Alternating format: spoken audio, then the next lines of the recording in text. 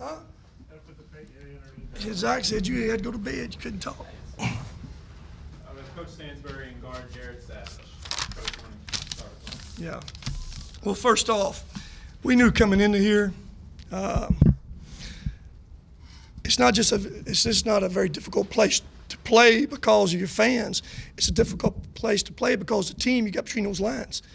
And I'll tell you, Mike's got the most improved or surprising team in the Southeastern Conference this year. I mean, I know you guys, for them to come in this game, being wherever they were, after losing all those players they lost last year, they're much better than anybody ever anticipated them being. And Bob, you may not write that. That's just the truth. They're a whole lot better. To have such a young team and a new team, they're by far the surprise in the league. You know, we kind of come in limping in a little bit. We got a new team, really not playing with our true point guard. We've started 3 different point guards in the last 3 games probably, trying to figure it out a little bit. That don't make you sleep very good. No, you got to come in here and handle this pressure. But give our guys credit. They did 2 things today that you got to do on the road to win that I've been preaching and hadn't really seen it. Is you got to have that grit. Where's our toughness and where's that grit at? That overcomes a lot of things. I saw it today. That's number 1. Number 2, we had 2 guards. We started the freshman point guard, had 7 assists, and Tavion had 6, 13 between them. We haven't had 13 assists as a team all year long, probably, and especially just between those two guys. Went in the first half, we were down. We knew the first 4 minutes of the second half was kind of the game, and we came out and responded, which we haven't been good, as Brad knows. We've gone in most games ahead at halftime. I don't know if we've gone in behind at halftime. Check that stat. We've been ahead all year long, but we've come out the first 4 minutes and hadn't performed very well. But today, we did.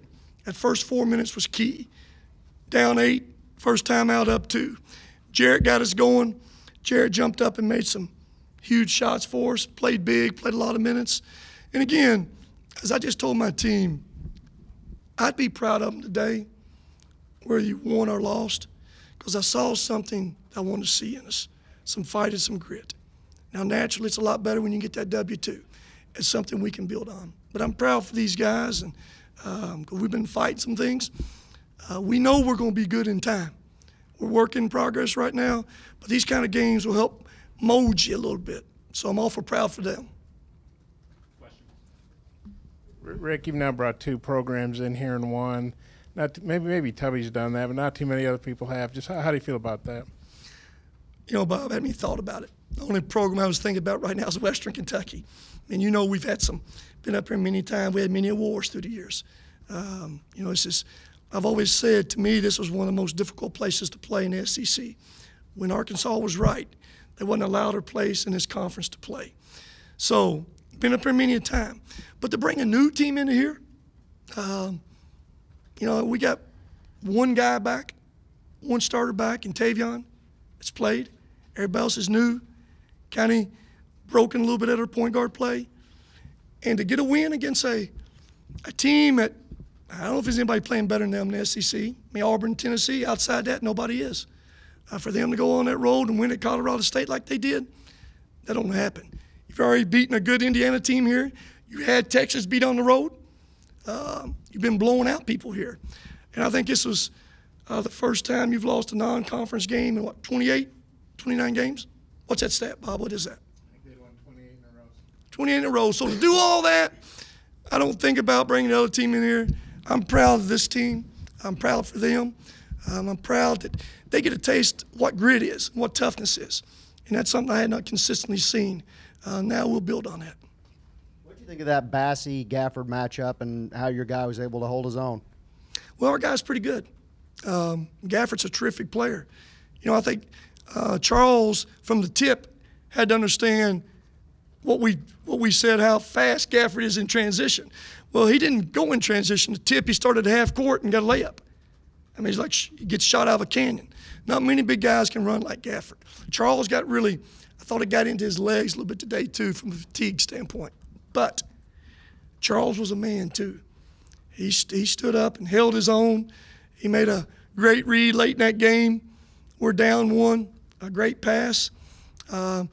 those are kind of plays and kind of games that, again, that will make him better too. But Charles is a really good young big guy. Rick, it was kind of a throwback game to two officials. When's the last time you had that experience, and how was it? Hey, I can't talk about officiating, but I said, hey, that's good. That's one less guy we got to worry about being bad. So we just got two of you guys, and you can't print that now, Bob. I said, most time I've been up here, we've had 3 bad ones. We're just going to have 2 bad ones this time. So I told them that. So, hey, what it is what it is. They did as good a job as they could do. I told Brian that. You know, it's not an easy game to officiate. Anytime you officiate Arkansas game, it's not easy because those guys are active. I mean, they're pressing you into you, but as good as they could call it, and you all know I was on them too, but we got as good as calls games we can get. We shoot more free throws than Arkansas does. That's a good stat for us, on the road in particular.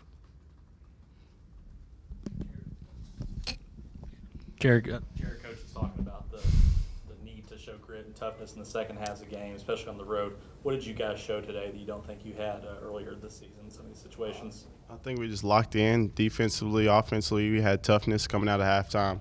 We knew how important it was the first 4 minutes of the second half to really jump on them and get that lead back closer to us. Brad, have we been behind at halftime yet this year? Zach? Indiana State, you were down 2. We was down 2. Okay.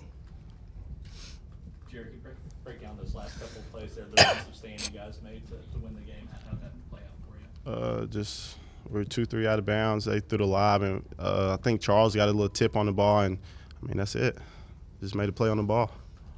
What was that feeling like? I saw you guys start running around the court after. Yeah, that was pretty good. I like turning it up with my teammates.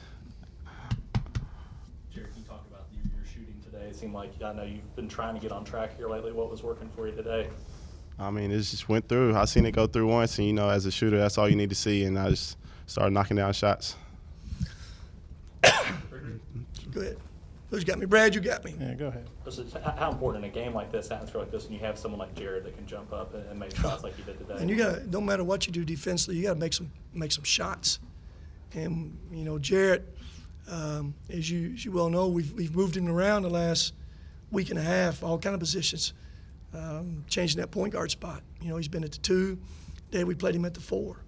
But anytime, you know, he's got a clean look at it, he's got a total green light.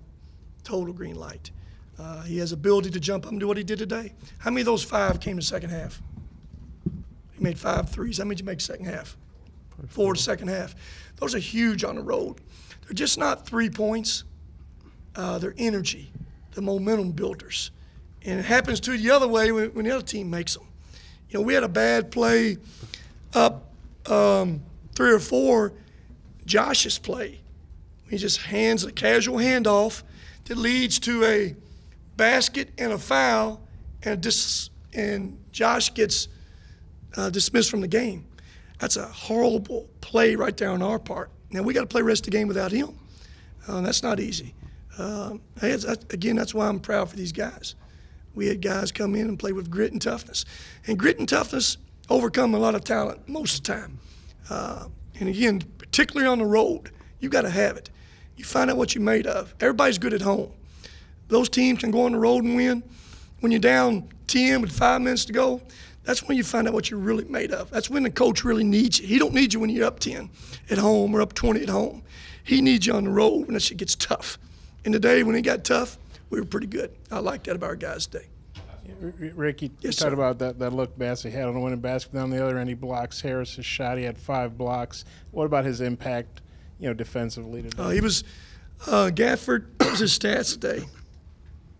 17 points, 17 to 9. He got his average pretty much, didn't he? I mean, he's a load in there now. We mixed it up how we guarded him. We doubled him some. We zoned him some. When the other big guy came off the bench, we fronted him, didn't double him.